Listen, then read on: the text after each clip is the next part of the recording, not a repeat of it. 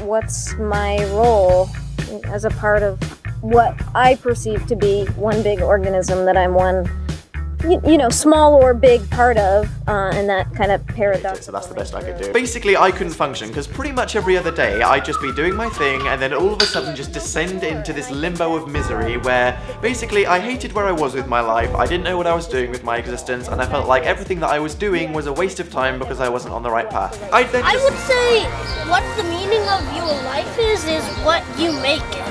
What you think, what you want your life to be.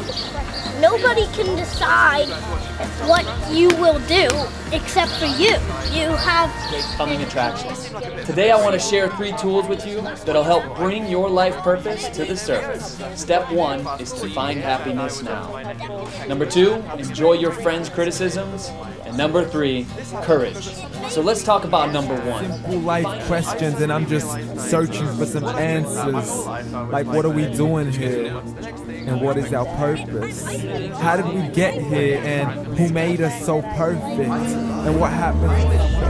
Who was Jesus? Who is Jesus? That's the question. That's the question. Reach out eagerly and without fear. My role. There